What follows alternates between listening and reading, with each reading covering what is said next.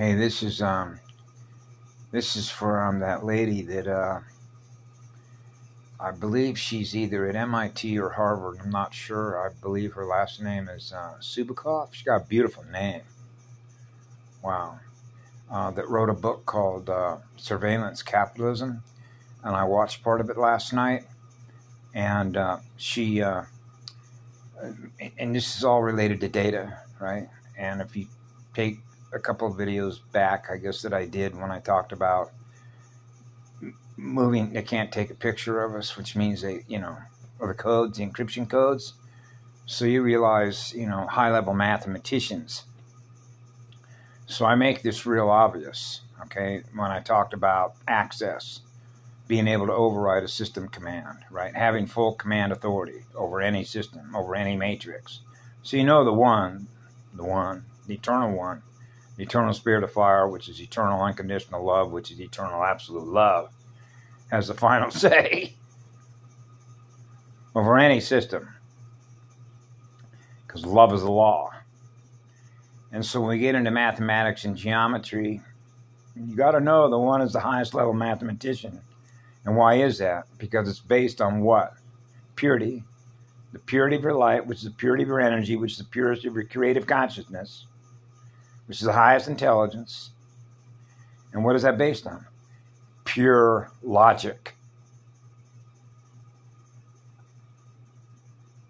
Logos. Log scales. Log operating system. When the operating system operates on pure logic, the math works. The gloves fit. The math fits, and so does the geometry. And that means that you're experiencing creation with the law of least effort to experience being loved absolutely, which is absolute eternal love. So the stealth code is built in for tech support, for the one. So it would be no different than you build a computer, right? And you're the original developer of the first one, the first matrix. Would you not want to build a fail-safe activation that if the system, because it's the intelligence is built into it, right? When it realizes that it reaches a certain point of fall, which means they're breaking the system, right? They've altered it so much by what they've done, which is to damage it, which is like damage a computer, right? So if you're the original designer of the original computer and somebody's now using that computer, like a planet chip, and because as a result of what they're doing to it, right, they break it, right? So I've covered this before about artifacts and natural creation. So for example, when I was a kid growing up, and this has everything to do with what I talked about when I worked for a captain up in Bradley for the California Department of Forestry back when I was about 19, 20 years of age, and we were out on a fire and we're getting ready to mop it up. And he said, listen, he said, since you're starting out as a firefighter, this is what we're going to do. I'm going to give you the authority to walk around this fire, and even though I'm the captain, we're not going to leave this fire until you say it's okay to leave this fire. I'm going to give you some leadership. Make a decision on when we're going to leave. So I want you to walk around this fire, and you let us all know, which means the engine crew and me, know whether or not it is safe to leave this fire, so that we don't get another call that comes into dispatch that says, hey, we got to come back out here and clean this mess up a second time because we didn't do it right the first time. Oh, wow. Okay. So that would be like putting your signature on something that I built like an artifact and then sold it to you. And then you come back 6 months later and saying, I gave you a bunch of my electrons, right, of something that was produced out of your factory, and it broke.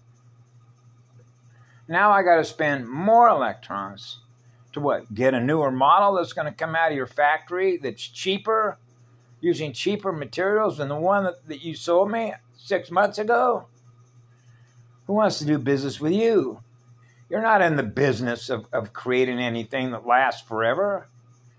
You're in the business of sucking electrons out of folks. That's your surveillance of capitalism.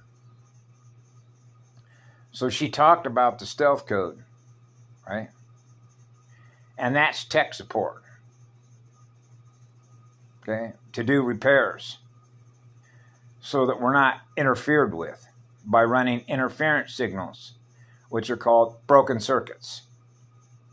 So if you have a broken motherboard and you want to come in and fix a broken planetary motherboard, you don't want to be interfered with, right?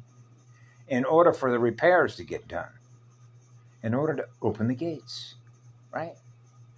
Yeah. Precisely. So the folks are not trapped in here, right? For what reason? Energy.